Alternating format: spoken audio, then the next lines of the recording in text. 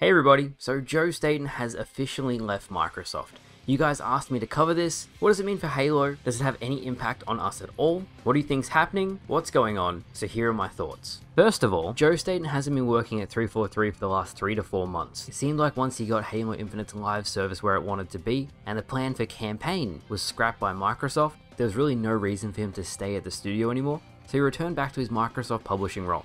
So in terms of Halo, at least in regards to 343, it's going to make little to no difference. Joe, of course, is one of the most prestigious Microsoft employees, spanning all the way back from the original Bungie days. He then joined Microsoft Studios as the senior creative director, and then when Halo Infinite needed help to get it out the door, he joined 343 to help ship Halo Infinite. Now people have been speculating left and right, as they always do, as what this could potentially mean. He didn't just say that he was leaving.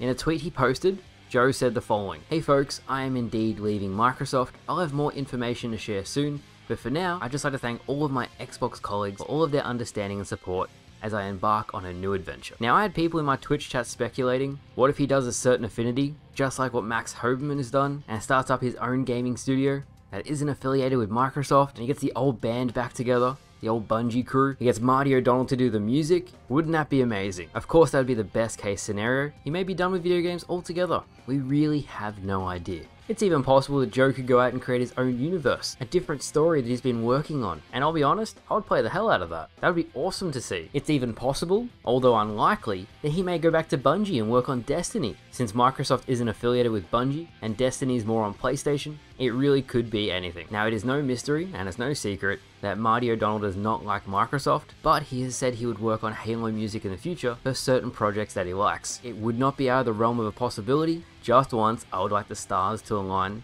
and for a brand new Halo story, written by Joe Staten, with Marty O'Donnell's music, with the old Bungie developers who are passionate about writing a story and creating a multiplayer that is loved by millions. And that doesn't take away from 343 at all. I think it's even better. Multiple studios creating multiple Halo games to flesh out the universe that there is so many stories to tell.